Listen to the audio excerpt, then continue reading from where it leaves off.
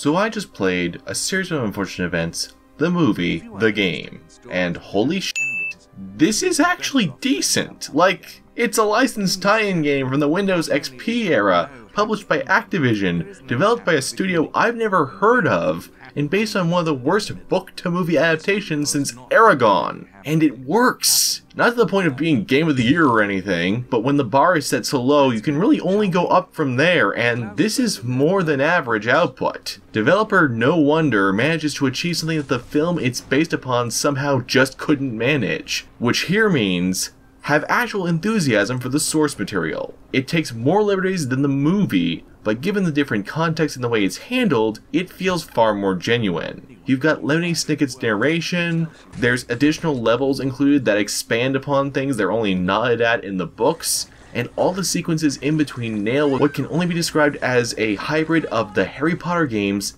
Alice, Madness Returns, Ratchet & Clank, and a 90s adventure game. As if that strange hybrid design weren't enough, it presents some of the best, bleakest comical scenarios for you to be stuck in, working within Snicket's absurd, pessimistic humor to its benefit, ratcheted up to the scale of a Monty Python animated short. Things that would raise an eyebrow in other games, like plants spontaneously coming back to life after being watered, whole sections of a house collapsing into an abyss, or fighting off a bad case of angry crabs with rotten eggs, are perfectly in line with the tone here. Combat encounters are rarely with numerous opponents, instead opting for a handful, or one-on-one a la Nightmare Creatures 2, because yeah, this game design hasn't gotten weird enough. It gets better though. Tim Curry is the narrator. Tim motherfucking Curry narrates your adventure and has a ball with it. For Sonny to nibble on.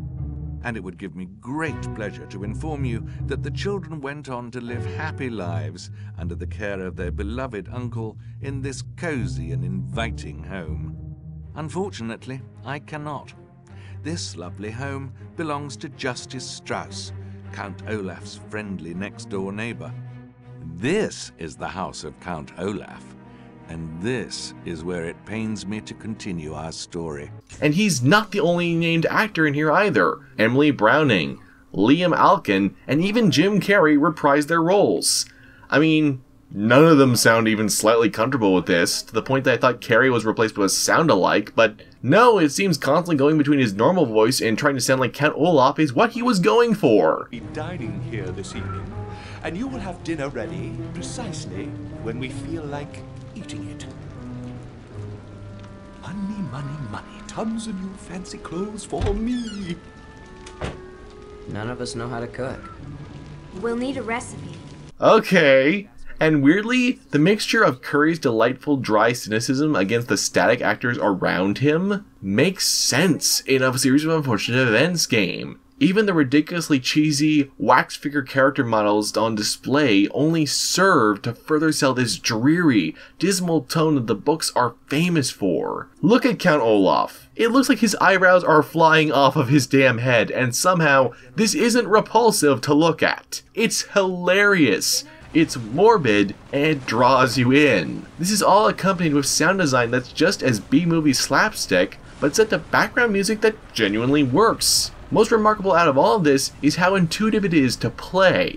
No question, it's leaning towards absurdly easy so that pretty much any kid could get through it. These puzzles won't challenge anyone over the age of 5, but the controls themselves are nicely done. The game adopts a point-and-click interface despite playing like a 90s shooter, automatically swapping you to whatever gadget or weapon you need based on context. If you so desire, it has manual input for swapping ammunition types, and yes, this game somehow has multiple ammo types too, on top of everything else. But in general, it's strangely in tune with what you want. And did I mention that I installed the PC version without so much as a hitch? It even withstood alt-tabbing. This game was built back when people still used Windows 95 as an operating system as much as they did Windows XP, and it runs fine on Windows 7. Somehow, this cheap-looking licensed tie-in game for a terrible movie is a really enjoyable hybrid action platforming puzzle shooter. Now, I haven't finished it, but there's a problem you see that caused that. How would you say, I kinda got loaded into the skybox, and the game saved over my file. So I can't progress beyond that.